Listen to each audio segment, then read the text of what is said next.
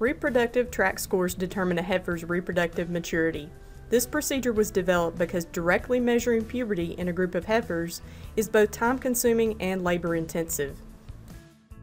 If you're going to AI some heifers or getting ready to breed some heifers, we may tract score them, and those that don't have an adequate tract score, in other words, their uterus and their ovaries aren't active and haven't developed to the level that they're supposed to, we may choose not to spend expensive semen or something like that trying to AI them.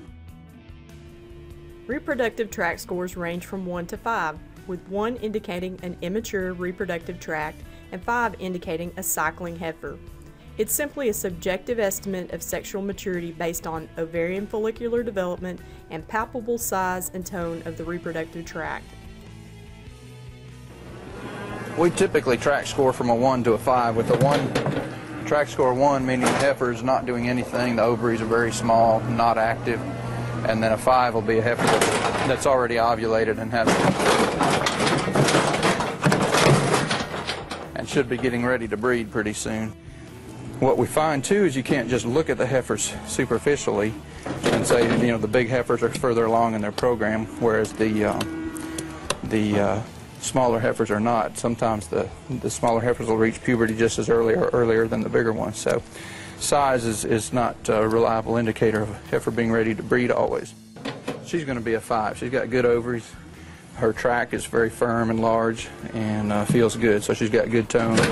She'll have a good score. She's going to be a tract score of 5. She actually has a fairly small tract, and both ovaries are fairly small, so she's going to have a low, what we call tract score, and not be very good for breeding yet. She's going to need some more development time. If estrus synchronization is not going to be used, consider culling heifers with a reproductive tract score less than 3, especially if the genetic value of these heifers is marginal. If estrus will be synchronized using MGA or a controlled intravaginal drug release device, or CIDR, a tract score of 2 may be acceptable. It is critical to use an experienced, reliable technician for reproductive tract scoring. The measurement is usually taken at the same time pelvic area is assessed. Both reproductive tract scores and pelvic area measurements should be taken prior to breeding. Also, if you do it a little earlier in the season, we're getting prepared to manage some heifers, say as yearlings. You can tract score them early on and take the ones that have the smaller tract scores or that aren't quite as far along in their development and approaching puberty as well, and feed them, adjust their feed and their diet a little bit better. Push them along to catch up with the heifers that are already developing better. According to the Beef Improvement Federation, most calving difficulty or dystocia occurs in 2-year-old first calf heifers. Research indicates that disproportion between calf size and size of the female birth canal is a major contributor to calving difficulty. As a result, producers may use yearling pelvic measurements as a culling tool to reduce the potential incidence and severity of calving difficulty among first calf heifers in their herds. Pelvic area measurements are simply a measurement of the size of the birth canal. They are used to relate the size of a heifer and her pelvic area to the potential size of an easily deliverable calf. Yearling pelvic measurement should be taken between 320 and 410 days of age and before breeding.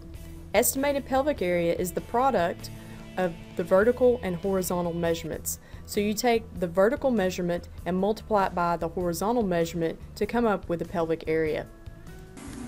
We're also going to measure the pelvis using a Rice pelvimeter, and we can show you this here in a little bit, but it's a device used to measure the size of the pelvis and kind of help us predict if we might have calving issues.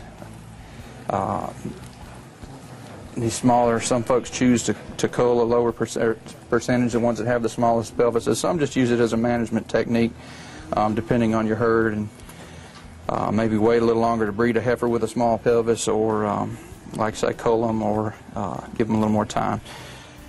She's going to be about 15 centimeters tall by about 12 wide, so 15 by 12 on her. This is a Rice pelvimeter, and it's got a scale on this back side, so as you squeeze it down, I can show you.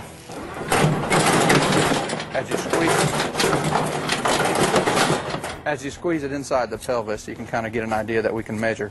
So the taller it is, the further we're able to squeeze and so on. It's kind of logical. It's just a caliper type device. And then the scale that we measure over here is in centimeters. And what you can do is take the width and the height and calculate a pelvic area.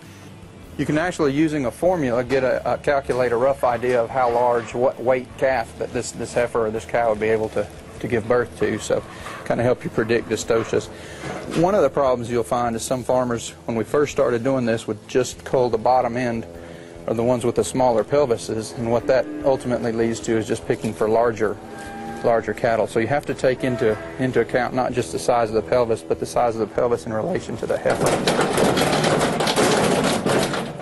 to avoid just picking for bigger and bigger framed cows, because obviously a huge cow is going to have a bigger pelvis than a little one. So you've got to be sure and take those calculations into account as well.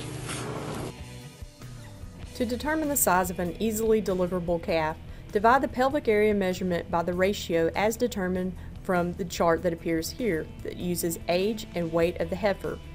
For example, a 900-pound yearling heifer with a pelvic area of 170 square centimeters should be able to deliver a 71-pound calf without assistance. The other thing we'll do while we're measuring pelvises is try to take into account the shape. So one that's really tall but narrow is a cow that's going to give you some trouble, or the converse. If one's really wide and short, that can be some trouble as well.